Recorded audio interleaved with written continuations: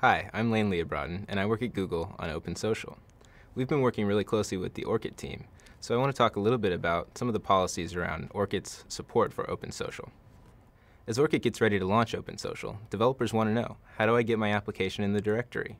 What kind of information can I access about users? And most importantly, can I make any money with Orkut? The first question, how do I get my application into the directory, is important because that's how users are going to find your application to start with. When Orkut launches with OpenSocial, no one's going to have any applications installed, and they'll have to look at the application directory to find applications to use. We want to make sure that users love all these new OpenSocial applications. So before we add your application to the directory, we want to make sure it meets a few requirements.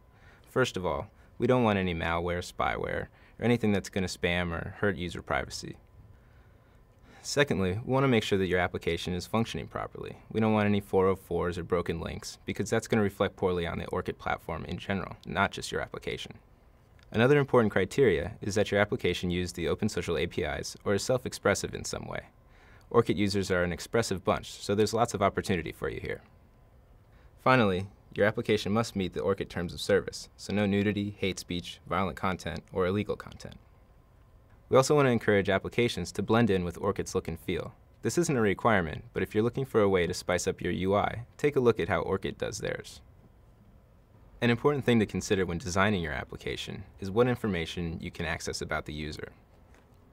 Our general principle here is to protect the user's privacy, so we won't allow any information that's personally identifiable.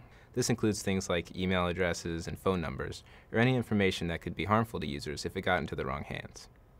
Also, keep in mind that users can set the access control on their profile as well. Some of the fields can be made available privately, to friends, or to everybody.